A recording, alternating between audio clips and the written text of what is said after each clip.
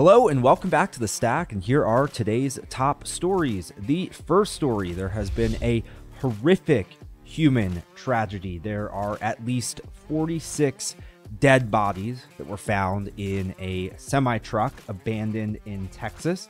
Governor Greg Abbott is placing these deaths on Joe Biden because it was a tractor and trailer packed with illegal immigrants.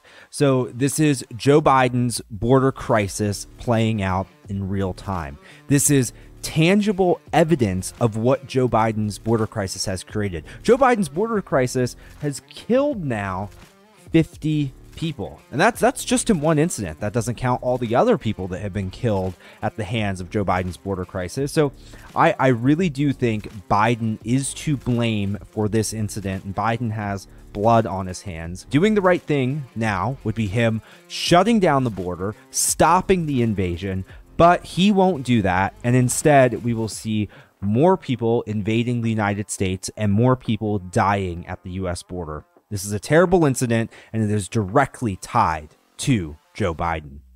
The second story, more Biden failures. The French president was caught on camera giving Biden some painful news about his oil strategy. Biden has refused to unleash American energy during this gas price crisis and this oil crisis in America. Joe Biden, every step of the way of his presidency, has been anti-American energy. Everything from canceling the Keystone Pipeline on day one to ending new oil and gas leases. Joe Biden is simply anti-American energy. So how has he wanted to deal with the gas price issue? Well, he has wanted an increase in oil production from the UAE. Yeah, from the UAE.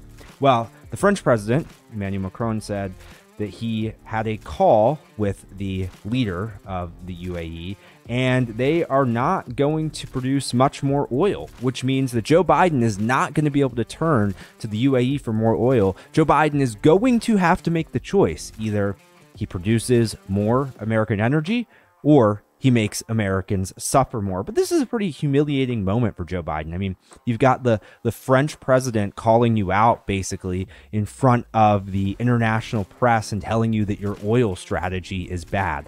That's really embarrassing for Biden. Joe Biden has been a total failure on energy, and I'm not even sure this interaction is going to make him change his oil strategy. The third story, we're sticking with the Biden theme today. Hunter Biden. Talked a lot here about Hunter Biden. We have covered his shady business dealings, his questionable behavior quite extensively. Well, now there is some new information that came out. There were two stories that came out on Monday, two reports. One of them was the fact that despite numerous denials, his father knew a lot about Hunter Biden's business dealings in China. And the second one was that his father, Hunter Biden's father, Joe Biden, also funded numerous romps with Russian-linked prostitutes. So two very different stories, two very important stories. Well, how did Hunter Biden respond to these stories when he was questioned about it? Well, he only had a 4-word response. He said, "What's wrong with you?" to a news outlet.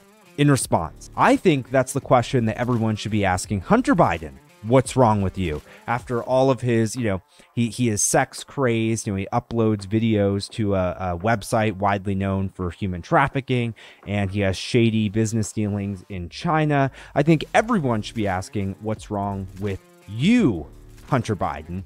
There's a lot of questions that need answered here, and it just shows you that Hunter and Joe Biden are very corrupt. Biden is the most corrupt president in history, and this is who his son is.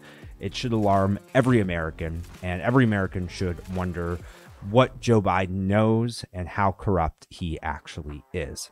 So if you want to stay up to date on the latest Hunter Biden news, the latest news on Joe Biden's energy crisis, and the latest on the invasion at the southern border, you can head to westernjournal.com, and please be sure to like and subscribe so you never miss an episode of The Stack.